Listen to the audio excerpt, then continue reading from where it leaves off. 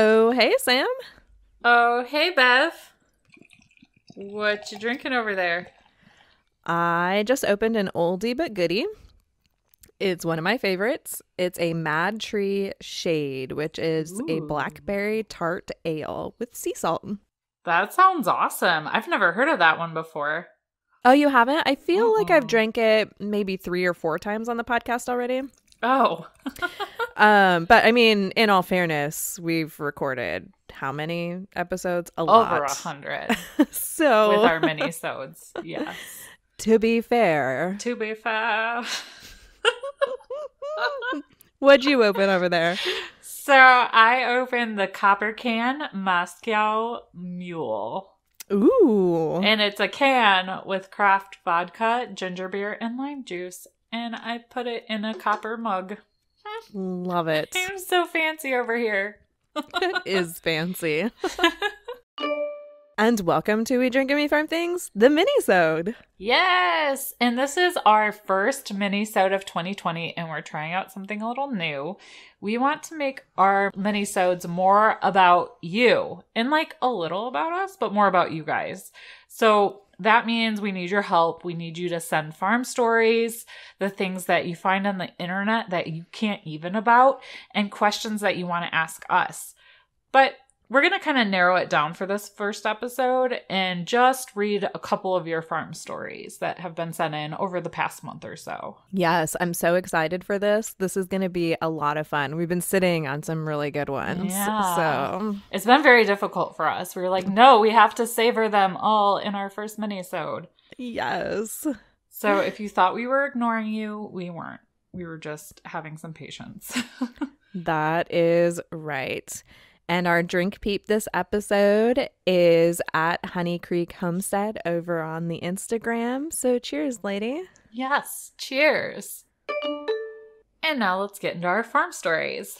Yes. Our first farm story is from someone we talked about recently. Her name is Brandy Leahy, and she and her husband run Cimarron Prairie Farms, and she's actually a listener that sent us beer that was made out of her beer hops. Oh, and it was so good. So cool to receive beer in the mail, too.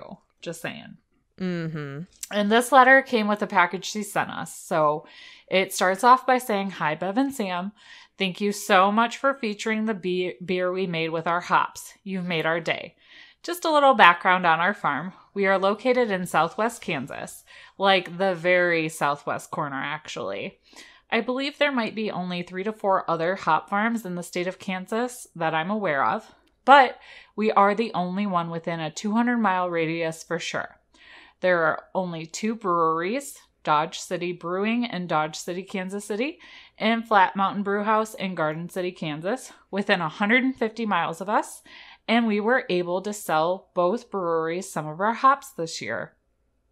I am a nurse turned farmer. My husband is a 4th-gen farmer who farms with his dad, but helps in the hop yard when he can. My dad, who is a retired oil and gas field worker, is my right-hand man. And my brother, who lives in Alaska, is a monetary contributor. LOL, winky face. That's awesome to have a brother like that. Yes, no kidding. And she goes on to say, some days I wish I was still working as a nurse. Those 12-hour shifts aren't as labor-intensive as a 10-hour day in the hop yard, believe it or not. But it's fun to learn new things, and there aren't any occupations that allow you to drink beer any time of the day that you want. This is our 3rd hop growing season. Our first year, because we didn't know what the hell we were doing and still don't know most of the time. Our hops got infested with spider mites and we weren't able to harvest anything. We progressed a little bit last year and did better yet this growing season. We only have 1 acre of hops, which is about 930 plants, and not all of them are the same maturity, so we hope to continue to increase our yields over the next few years. So far in total, we've had 5 beers made with our hops in them. One of them included 57 pounds of wild sand hill plums we picked from our property for the brewer.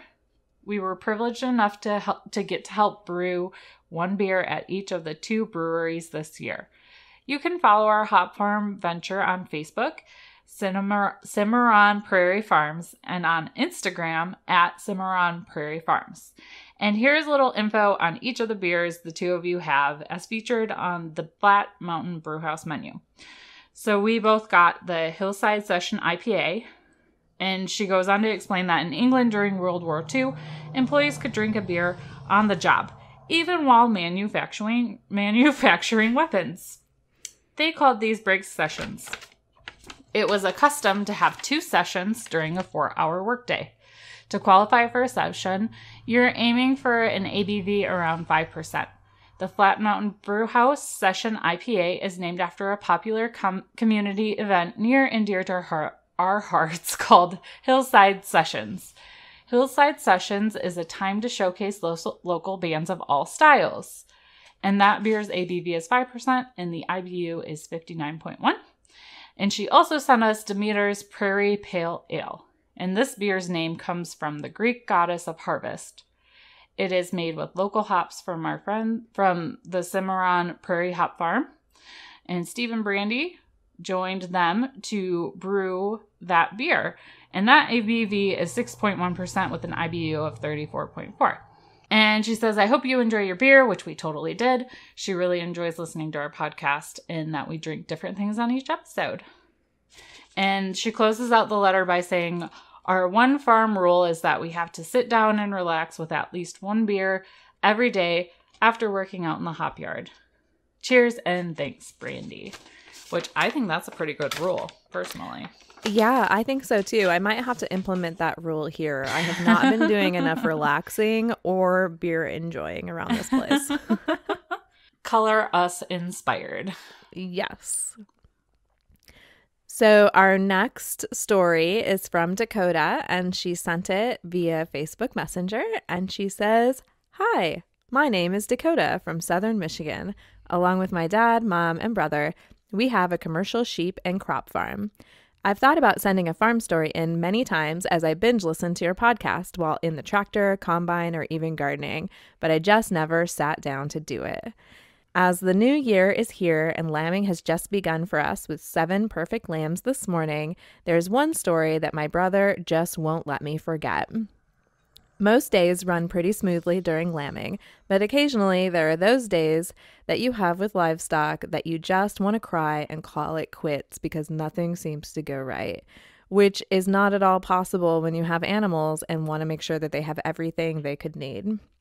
Well, a few years back, I was having one of those days, and I, having the smallest hands and arms of all of us, was called to work on this I always say that wrong for some reason. It's I wanted to say ewe, but I know that that's not right. Who had been trying to lamb for too long by herself. I thought to myself, great, just what I want right now. My brother and dad had already tried, so it was my turn. I put the OB glove on and started trying, laying in the straw on my belly, laying my head on the ewe, who was a real trooper for the situation. I kept trying and told my brother, I don't know what's going on, but I can't even get my hand in. He told me I had to keep trying because even he got further than I did. So, come to find out, I was trying, but it was the wrong hole I was trying. Oh, poor baby. I felt so bad for this ewe, but it ended just fine with 2 healthy lambs, and she was relieved, as were all of us. I have faced the fact that my brother is going to remind me of this forever, so I may as well laugh it off, and also learned that no matter how hard of a day it is, to make sure that you look where your hand is trying to go when pulling lambs, for everyone's sake. Thanks for the fun podcast. I love listening. Oh, thank you for sharing that with us. Yes. And oh my gosh, I'm not going to lie. That's probably something I would do because I wouldn't necessarily look, while I was doing it because I'd be thinking privacy or I don't know, or I'd be distracted or I'd be like, oh, this is weird. Why am I doing this? But it's necessary. You might have to do that with the goats. You just never know. Might. You're right. Well, I'll be sure and make sure that it's the right hole. Luckily, they're a little smaller than full-size lambs, so yeah. Our next farm story is from Sarah Neiman, And it starts out by saying, we have a small hobby farm / homestead. We have chickens, ducks, pigs, and every year we raise a turkey for the holidays. What we have learned is to definitely raise 2, not 1. A solo turkey, even with its chicken and duck friends, always ends up crazy. Oh, good to know. Yeah, for sure. Last year's turkey never fit in with a poultry. It was almost murdered by my rooster once. I saved it, and he grew up isolated by a fence to keep him safe. Once he was taller than the rooster, he was reintegrated into the main flock. Our birds will all share a run. Our neighbor lost all of her birds to a fox, so we do not let them free range. We had a week vacation with my family at the beach and had a house sitter. She left on Saturday, and we came home to a wonderfully kept house and farm. That night, though, it started pouring, and the basement also started pouring. So many leaks. Me and my husband stayed up till midnight after vacation with two of our own kids and nephews, so little actual relaxation, trying to fix the leaks. Finally, he told me to go to bed because I had to be up at 5:30 to work the next day. Work at home, she tutors online, which is super cool. It still worked, though. Yeah. So she showered and went to bed. The next morning, between classes online, her husband comes up with a look on his face. He says, I think the turkey is dead. He tells me as he was cleaning up the basement, he heard a commotion and a fox had the turkey by the wing. He shot at the fox with the BB gun to scare it off, and it left. Then he went back to work in the basement and heard the fox again. He scared the fox off a second time. He said the turkey was just a lump in the ground. So after I finished my classes for the day, I prepared myself for the worst as I walked out to the run.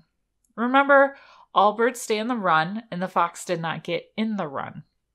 So for the fox to even be able to bite the turkey, it needed to stick itself outside of the fence. Now the fence is chain linked, and the bottom 2 feet is wrapped in chicken wire. The only place the fox could have grabbed the turkey is at the seam where the door opens. I went down and found a very sad looking turkey. I could see the only damage on the bird was on the wing. So my only idea is that the fox said to the turkey, "Be my friend, let's hold hands." And since the turkey was so lonely, he stuck his wing through the fence and the fox started eating it. And this happened twice, remember? Like I said, never have a single turkey. They go crazy. So I could not let this turkey suffer. I had to make a decision. It looked as though I could just amputate the wing. Now, I'm currently a teacher and my degree was in biology and environmental science.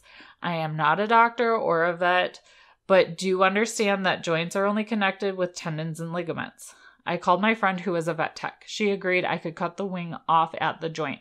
She said, "Do you have any sutures?" Well, of course not. Well, do you have any dental floss? Yes, I have that. She told me to tie off the wing as tight as I could with the dental floss and use a really sharp knife. So I went inside, grabbed the dental floss and our knife we use for processing the meat chickens. I also took a shot of whiskey because, well, amputations and all. Good. I wrapped the turkey in a towel to hold still. I tied the wing as tight as I could right above the joint, then carefully cut at the joint. The turkey did not make a sound, and I swear it looked relieved when I cut off the rotting wing. I sprayed the heck out of it with blue coat, and the turkey lived happily ever after. Well, until Thanksgiving, when we ate it.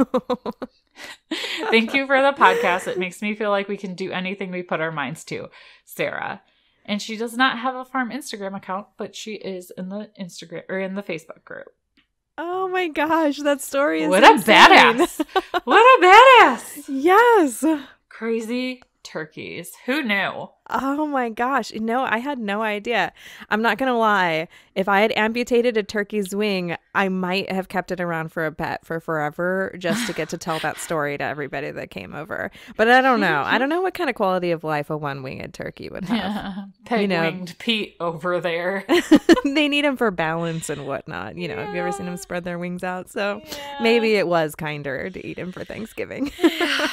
Man, I think I would have taken a shot after that too, though. Whew.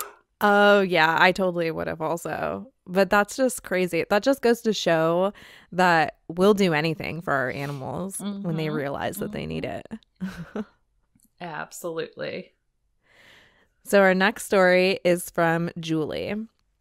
And she says, "Hi, ladies. I just cracked open a locally grown farmhouse cider, which feels like the appropriate way to begin writing this email." I agree. Yeah. I'm a huge fan of your podcast, which has kept me company during work, driving, and farm chores. I'm new to the whole farming thing. Actually, I started listening to your podcast just under a year ago while I lived in downtown Chicago. I discovered you right around the time my husband and I signed the contract on the 1800s farmhouse near Ann Arbor, Michigan, and finalized our decision to move back to our home state after 11 years in the city. We moved in. Ooh, yeah. Sorry. Go blue. Bev. We moved in last June, which was in 2019, and have been loving it ever since. Right now, I've got 6 chickens and an ambitiously large garden for next summer. But hopefully, one day we'll add pigs and maybe eventually mini meat cows or sheep. Luckily, both my husband and I work from home, so we're able to really dig into this farm life. Ooh, both me and my husband work from home. Anyway, I just wanted to introduce myself and tell you both how much I enjoy the podcast. I particularly like how you focus on keeping it real and not pretending to have the perfect farm life. One of the things I found to be important is respecting that this is all a learning process and things likely won't be perfect the first time around, but that learning and growing is really the most important part of what I'm doing here. I also thought I'd share a farm story. It might not be as interesting as some of the farm stories you've read. I just finished the episode from last summer with the story about Reba the donkey, which was seriously great. Oh, it's our friend Katie from Sticky Holler Farm. But I thought I'd share it anyway, so here it goes. When we knew we were finally moving to Michigan, I placed an order for 6 laying hens from Meyer Hatchery in Ohio. I ordered 6 different breeds that all have different colored eggs and different feather colors. I spent the first few weeks after we moved in converting one of the old buildings on the property into a nice large coop. The chicks arrived happy and healthy in the mail. The workers at the local post office were thrilled with the small peeping box, and all 6 survived and grew through the summer. By early fall, I was starting to suspect that Mrs. McCarthy, which is my well summer, named after a character from a show I like, might actually be a roo.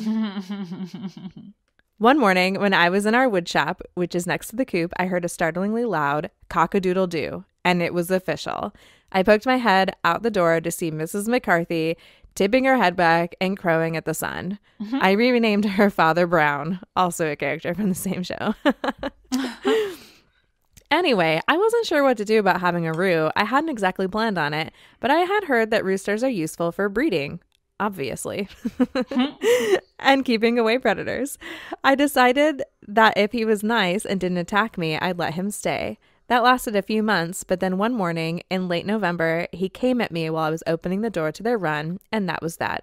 I decided we'd butcher him. Oh, one and done, huh? Yeah. Cutthroat. No pun intended. Sorry. Yeah. That was dark.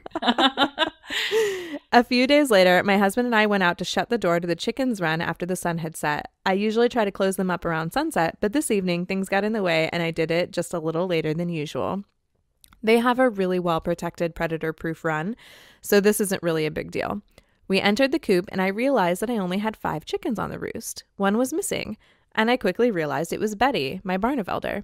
We began searching around the coop to see if we could find where she had gone, but we found nothing.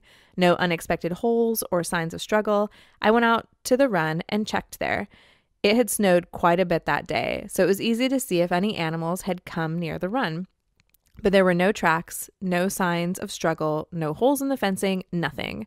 While my husband checked outside of the building, I racked my brain for an idea of what had happened. That morning, I had locked them in the run while I mucked the coop, and I wondered whether or not somehow I had missed Betty when I shooed them into the run and she had gone out the other human-sized door instead. After we confirmed that there was no sign of escape anywhere else, I decided that must have been what had happened, and I sadly closed up the coop with the knowledge that I was now down to just 4 hens, and losing Betty was entirely my own fault. Before we went back to the house, I decided I wanted to do one last tour around the coop. As I said, my coop is an old converted building on our property, and the south side of the building is lined with old, double-hung windows that have 4 individual panes of glass on each half of the window. One of these windows is on the wall of the coop. As I approached this side on my last tour, I suddenly realized that one of the glass panes had popped out and was lying in the snow. In the dark, our eyes had just totally missed that the pane had fallen out. Overjoyed at finding a clue and that it wasn't my negligence while mucking the coop that had led to the escape, I began searching the trees all around the coop, figuring that Betty must have roosted if she was still alive. After a few minutes, we saw a dark shape in a tree about 50 yards from the coop. It was Betty. She had nested in a branch just above my head, and husband, who was luckily tall, was able to pluck her out of the tree. Oh. She squawked like crazy, but we got her back into the coop and popped the pane of glass back in place. I was so relieved. What an adventure. And now, a few months later, we've butchered Father Brown, and my hens will begin laying any day now. All 5 of them. Thanks again for what you're doing, ladies. Cheers, Julie. And P.S. I'm on Instagram at @TheLadyJules. And you can feel free to share that on the podcast if you read my farm story. So we did. Yay. Yay.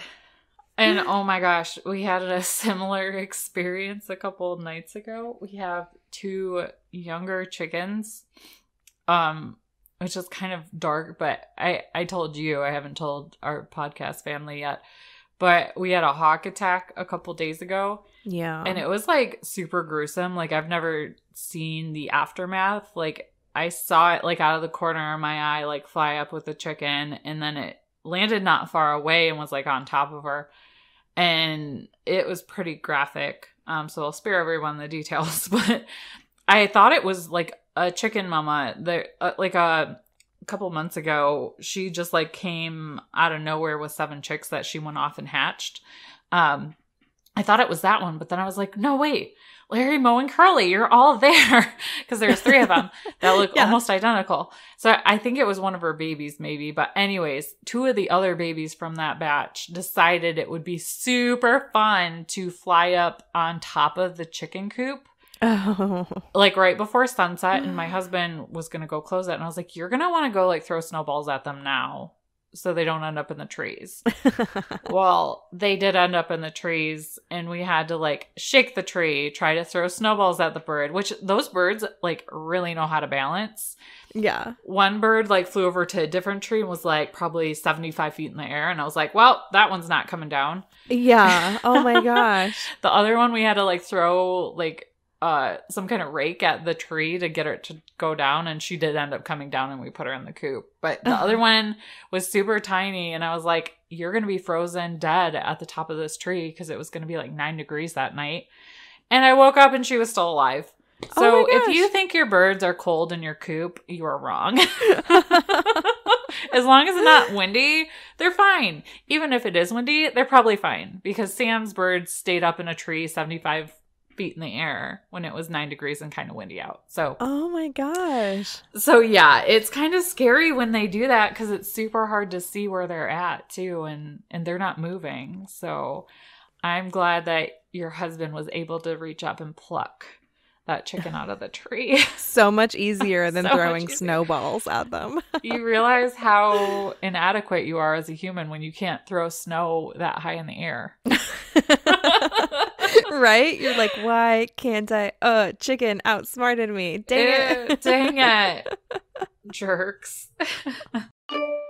Well, be sure and send us your farm stories. We'll do another mini-sode like this as soon as we have enough of them to do. I thought this was a lot of fun. Did you think this was a lot of fun? Heck yeah. And if you don't have a farm story, but you find something that you really can't even about on the internet and you think our listenership needs to know, you can post those in the Facebook group, because I've been saving those, or you can email them to us if you want it to be a surprise to everyone.